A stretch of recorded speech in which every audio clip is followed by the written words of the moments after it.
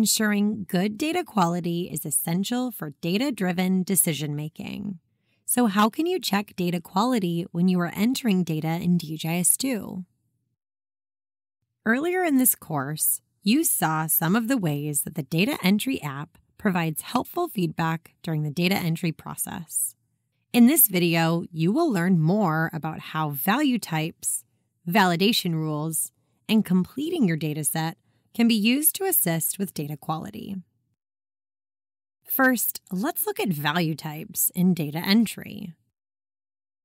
DHIS2 checks any value entered to see if it matches the value type set for that data element.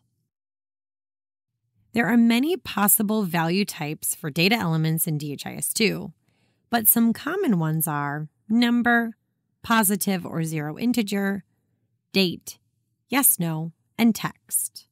These value types are defined when creating data elements. If data entered for a data element does not match the value type, the data will not be stored and you will get an error message. Let's see what this looks like in DHIS2. Within the COVID-19 surveillance dataset, the value type for the data element COVID-19 new confirmed cases is a positive or zero integer. If you try to enter a numeric value with a decimal in the field, you will get an error message reminding you of the value type of the data element, and the cell will turn yellow. If this occurs during data entry, you should review the source that you are entering data from and double-check to make sure that you are entering the correct value. This helps to reduce simple data entry errors. Another way to improve data quality through data entry is by using validation rules.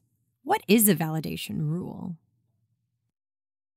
Validation rules are used to perform a check on the data entered within the dataset. They are composed of left and right side expressions, typically constructed with data elements and an operator, such as less than, greater than, equal, or not equal, which establishes a logical relationship between the two sides. A validation rule can compare data element values that are entered by a user to ensure that they make sense in relation to each other.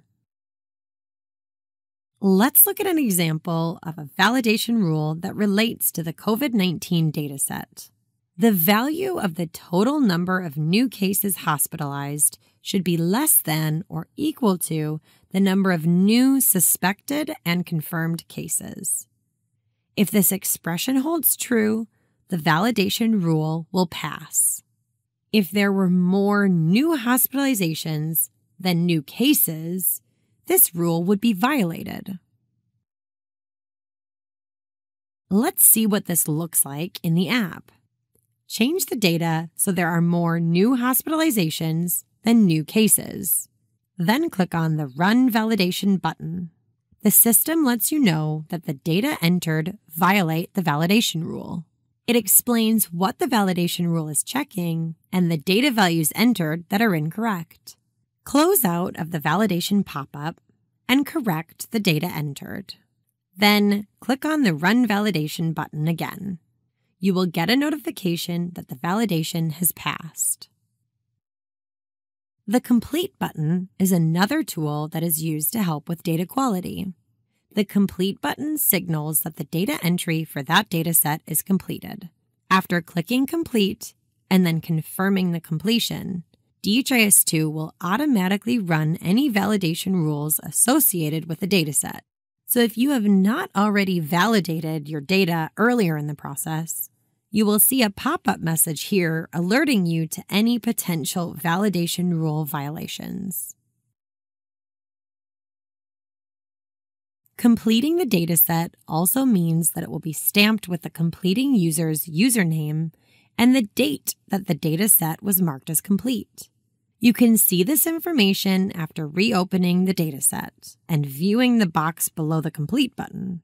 You can click on See Details to get the user's contact information as it has been entered in the system, just in case you need to follow up with that completing user for any reason.